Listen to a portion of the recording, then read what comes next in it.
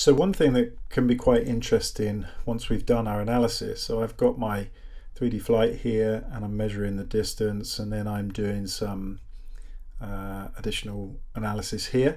But what could be quite interesting is if we then came back here and looked at adding some advertising. So you can add an advert onto the pitch. So if I click on here, I've got this ad and I can just place it somewhere in the footage.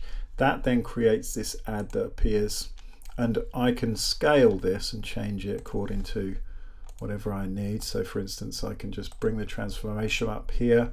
I can scale this up a little bit. Let's put it so big, but also I could then click here and actually bring in my own custom sort of goal of the day, play of the day, or whatever, and then scale that and change the alpha, things like that. So now I've got that on my play here. As I go through the footage, it will carry on. That ad will be on the pitch.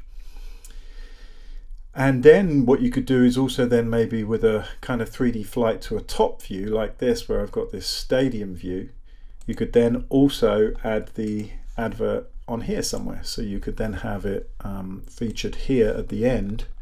And again, I can add my particular goal of the day or whatever with my branding that I want. And I can transform this up to say 5.